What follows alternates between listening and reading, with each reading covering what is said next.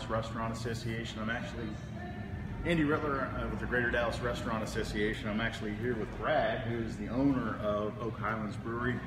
We're excited, man. Yeah, this is going to be a great event. We're expecting great weather on Sunday. I know it's kind of crazy out there right now, but yeah, it should be about, I think they said 75 sunny, so it's going to be beautiful.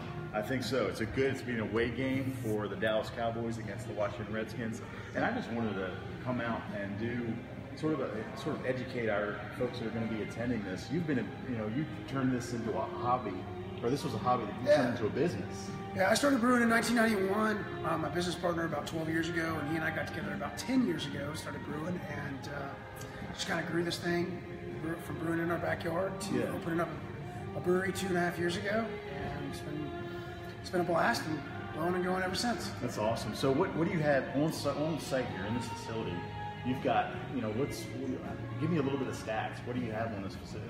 So we're a 30 barrel brew house. We have 5 30 barrel fermenters, 4 60 barrel fermenters. So that gives us a brewing capacity of around 8,000 barrels. We've got a nice air conditioned and heated 3,000 square foot tap room. Right now we have 11 beers on tap. We usually have somewhere between 15 and 20. We got a big space in the back with games, cornhole, ping pong, foosball, video games, all that sort of stuff. Just a nice place to come hang out, have a beer. We're very dog friendly and very kid friendly as well. Oh, terrific! So, yeah, so we're going to be doing a great event this weekend. We've got a number of food trucks coming out. We've got Tuda's is coming out, the Dock. We've Not Just Q. We've got Pop Star Popsicles. We've got a bunch of different really great folks. They're all going to be in the comments section, each one of them. So like them on Facebook, like Highlands Brewery on Facebook as well. But we just want to make sure that everybody gets an opportunity to come out, really enjoy this weekend, this Sunday. And we're going to have live music from Lantana as well. So they're actually a main stage performer at the State Fair. Nice.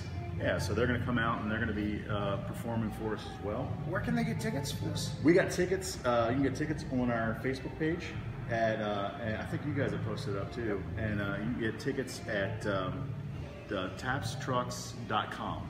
Tapstrucks.com.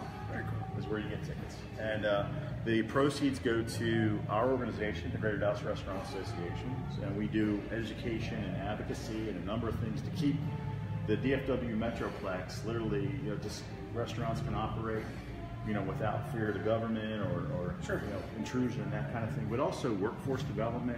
And so it goes to funding all that type of effort that we're trying to do to make sure that we have a really rock solid restaurant industry here. Nice. So that's what we're going to do this weekend. We want to see you all on Sunday. Brad, thanks for being with me. See y'all at 1 o'clock on Sunday. I'll see you at 1 on Sunday. Thanks all.